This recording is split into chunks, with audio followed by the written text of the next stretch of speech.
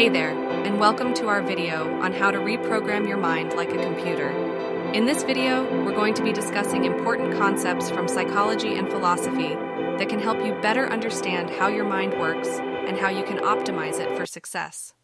To start things off, we're going to be discussing the concepts of System 1 and System 2, as introduced by Daniel Kahneman in his book, Thinking Fast and Slow.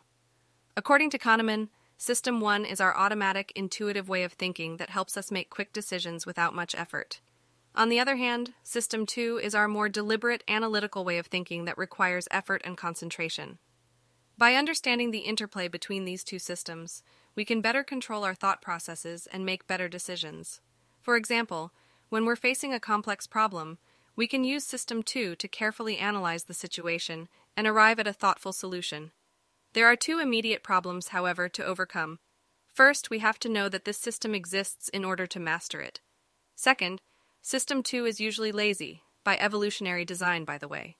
The human biosystem is designed to conserve energy, and System 2 uses a lot of brain power, so it's naturally inclined to let System 1 run things automatic.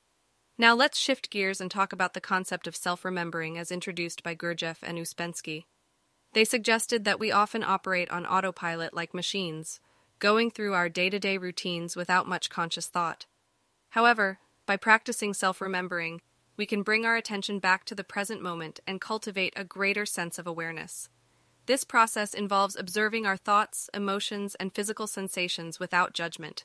By doing so, we can better understand ourselves and our automatic reactions, System 1, and consciously reprogram our minds to react in more positive ways.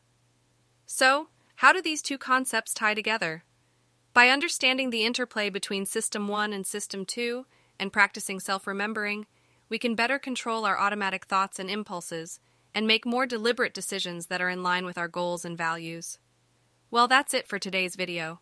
We hope you found this information helpful and informative. If you have any questions or comments, be sure to leave them down below. And as always, don't forget to like and subscribe for more great content like this. Thanks for watching.